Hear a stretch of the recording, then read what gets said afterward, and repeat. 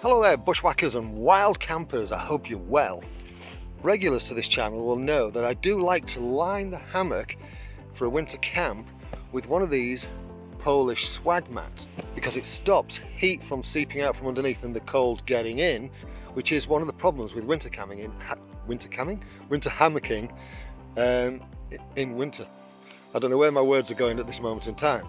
Trying something different tonight, so I bought this with me just as a backup, but it's not going in the hammock yet. This is an old sleeping bag.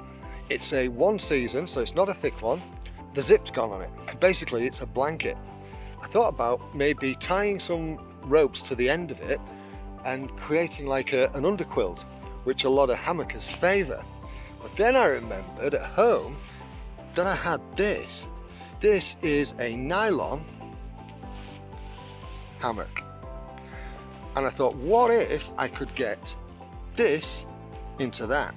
And the reason why I thought that might be a better option is because if I tie the four corners of the sleeping bag off at either end, there's a good chance that the bag will just hang open in the middle, unless I had some kind of hitch system.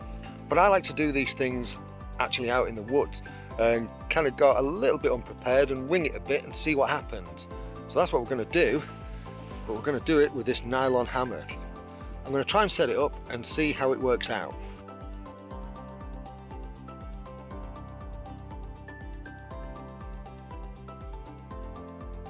The nylon hammock thing did not work at all. I could not get this to kind of stay in it. So what I've done is I've basically, with a bit of rope, I've just created knots at the either end of the bag. As you can see, in each of the corners I've kind of doubled it up to stop it from slipping and created like a little basket around it, and when I sat in it, actually, the sleeping bag hugged the bottom of the hammock.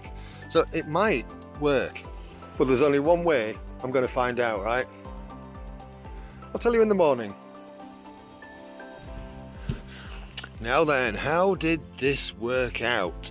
This underquilt idea using a sleeping bag and some ropes. Better than I thought, if I'm going to be completely honest. I really wasn't sure about it. I thought I was going to end up in the middle of the night getting the Polish Army swag mat out and lining the hammock with it. But I was okay, and it got down to -7 last night. That's the coldest I've been out so far. Yeah, it was really chilly, but I was okay. There's a lot to be said for that Dutch Army sleeping bag. That seems to tick a lot of boxes in terms of being able to keep you warm in cold conditions. So yeah, that idea, it worked quite well. Would I do it again? Don't know. The swag mat's easier. It's just, you just chuck it in the hammock. It's easier. Anyway, it's been a bit of fun. If you think this is a good idea, if you've tried it, let me know. If you could have done this any better, or if you have done this any better than me in terms of the way you've tied it up, by all means let me know. Just drop a comment and let me know, because I would be intrigued. Thanks for watching, and you know what to do. Subscribe, hit the bell if you like what I'm doing, all that kind of stuff. Costs you nothing, but it just helps YouTube algorithms promote my videos and stuff like that. And if you like what I'm doing, then it'd be great if you helped out a little bit, if you could. Thanks. Alright, you take care of yourself. Cheerio.